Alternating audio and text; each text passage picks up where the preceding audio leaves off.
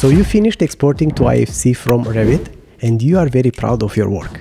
But are you sure that your work is flawless? Did you know you could use the free open source BlenderBIM add-on to check it out and to validate your work? Hey friends, welcome back to my channel. I'm Petru and I'm a dreamer of a digitally built environment. Thanks to Dion Molt who accepted my invitation and to my boss who allowed me to use a file from one of our projects, you will get the privilege to see a very special series of videos about how you can validate your IFC exports using the BlenderBIM add-on. I promise you, this is the best series of this kind that you will find for free on the entire internet. If you think any different, then I kindly invite you to prove me wrong. Now make yourself comfortable for this short introductory video of this series. Let's go! Hello Dion, thank you for taking the time to do this. I hope this will be useful for other people as well. Yep, so today Petru has very happily provided this file here, this Ulral Hage. Yeah. I don't know how it's pronounced. How is it pronounced? You say it Ulral Hage. And this is the structural model.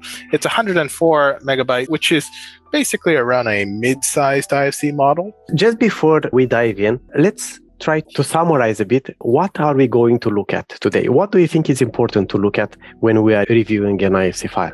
So I think the very first thing to look at is, can you actually look at the IFC? Can I load it? Like if somebody gives me a 1 gigabyte IFC file, that's usually a red flag.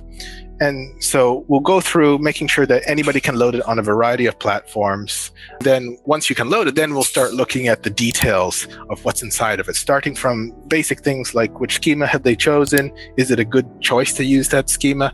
And then also simple types of metadata. Two things that you look at when you want to search for objects is what are they named and what type of object are they? After the basic type of data, we'll look at other BIM basics like whether there are correct materials in the file, whether you have trustworthy properties or not.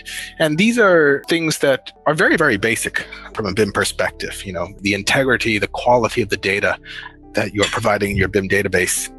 But many people treat IFCs as though it's not important and they just press export and they think their job is done. And I think the industry has to move past that. And we have to start taking a much closer look, a much stricter look at how IFCs are actually coming out of our software and say, is this good enough? Is this actually a BIM deliverable?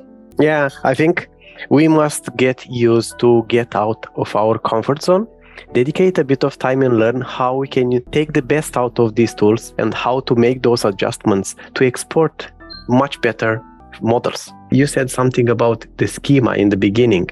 What kind of schema? When you say that, you mean what version of IFC are we using, like IFC 2x3 or IFC 4?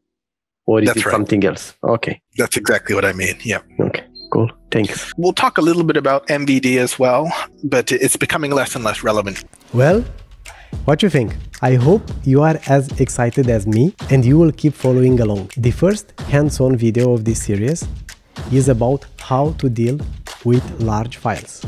Well, what are you still waiting for? Just click here and go watch it already.